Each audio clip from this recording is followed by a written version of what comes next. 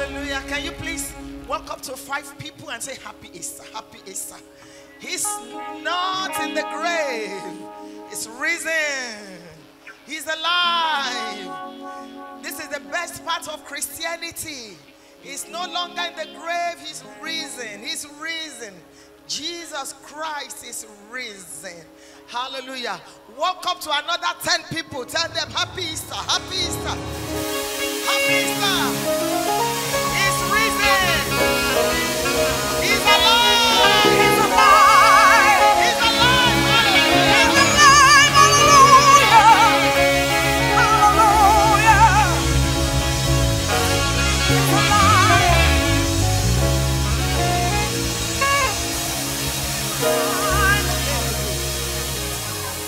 My soul doth magnify the Lord. My spirit praise His name. For death, for not holding captive. Jesus is Lord. For death,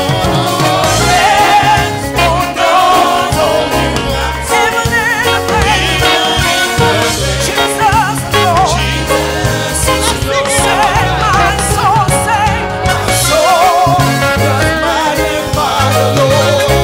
And my spirit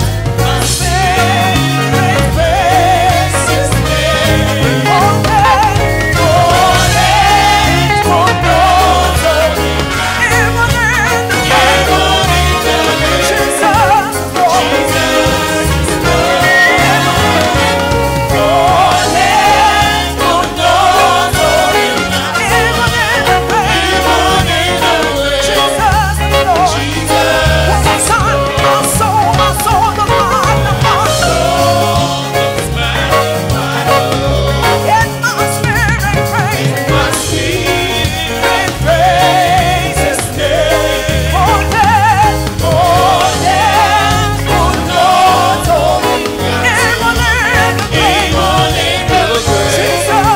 Jesus is Lord.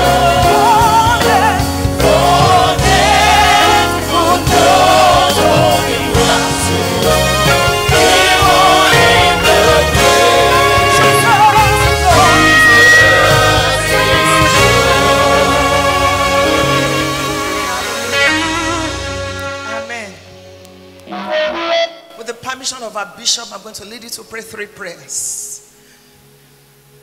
Even in the grave, Jesus is Lord. This is the best part of Christianity. Jesus is more than a religious leader. Other religious leaders died, but their graves are still there.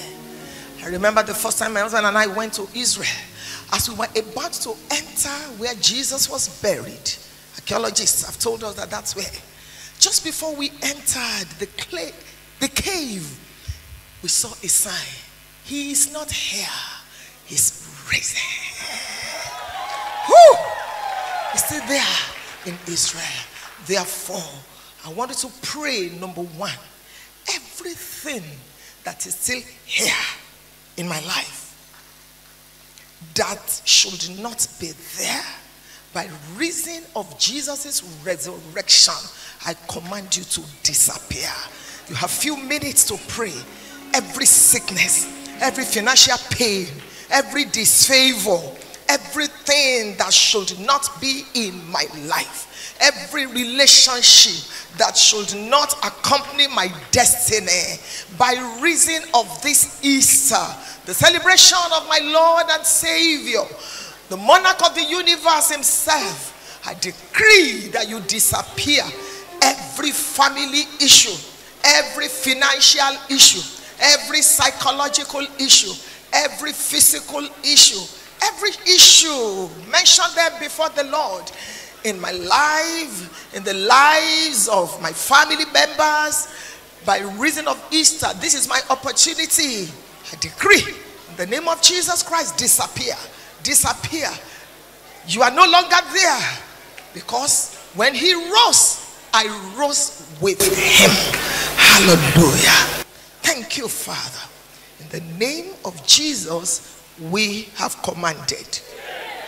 Number 2, you're going to decree, whatever is absent in my life that should be present. Is it a profitable relationship? Is it favor? You know, a bishop says to be favored means to be served first, even though it will not go round. Is it favor? Is it cancellation of what the doctor said? What is it? Is it evil pattern? Whatever should be present that is not present. Is that the prayer point I raised? Yes. Whatever should be present. We have dealt with those that should be absent. Whatever should be present. Beloved, in spite of the fact that things are quote unquote difficult, not only in Nigeria but all over the world, people are still building, people are still celebrating, people are still buying cars. Do you notice that no matter how poor a village, a city, a country is, there will still be rich people there? And I'm sure you are one of them, and I'm one of them. Bethlehem, Judah, Boaz was there. Elimelech fled. Haba. Headache is peculiar to the carrier. The fact that somebody is sick does not mean you are sick. Therefore, I want you to decree, whatever should be present, whatever will give me joy, by reason of this resurrection, I welcome you. You better welcome it. I welcome you. Favor, blessings, graces, life of impact. My life becomes better and better and better. My family life becomes better. My financial life becomes better. My business life becomes better.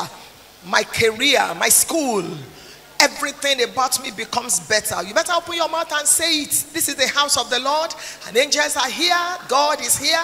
Jesus, the head of the church, is here. The Holy Spirit, our resident pastor, is here. Whatever should be present, relationships that will take me to the next level. In the name of Jesus, I receive it. Thank you, Father. In the name of Jesus, we have prayed. Number 3, I want you to ask God for anything. This is the blank check.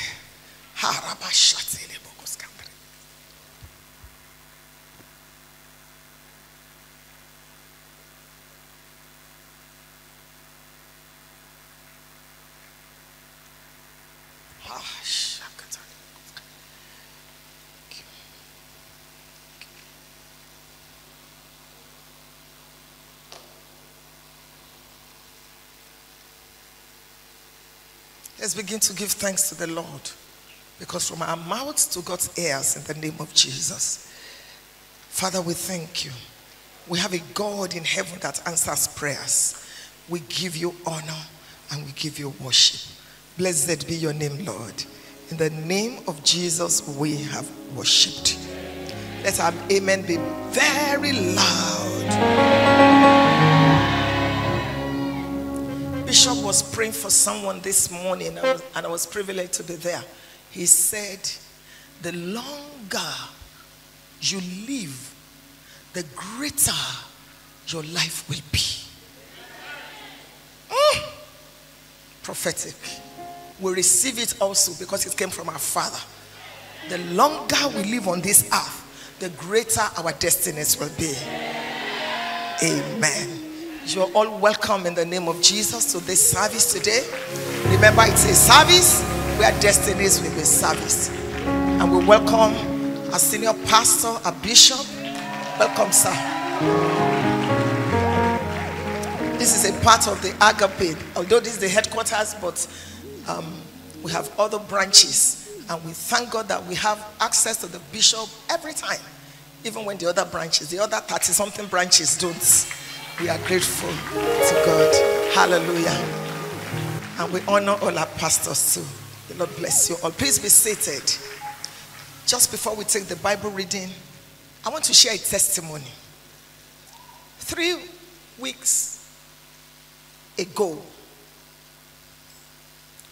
I was going to the US through London.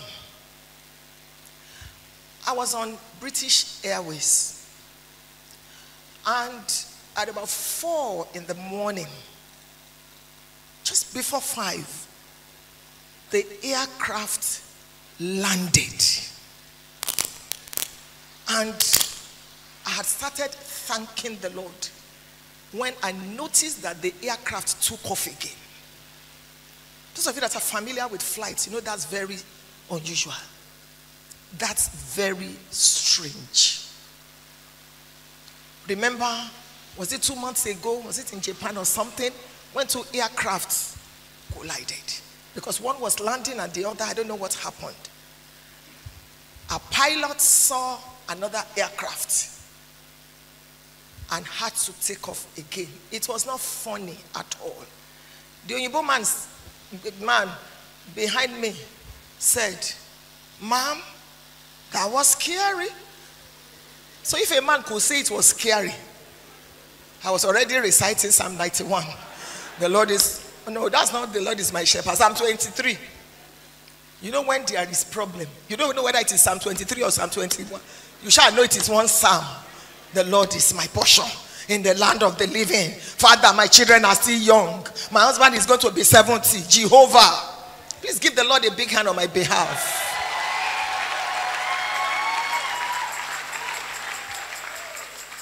My husband says it is not normal for things to be normal. Sometimes we take things for granted. Because you went and you returned, you think it's normal. I'm here to say thank you to the Lord.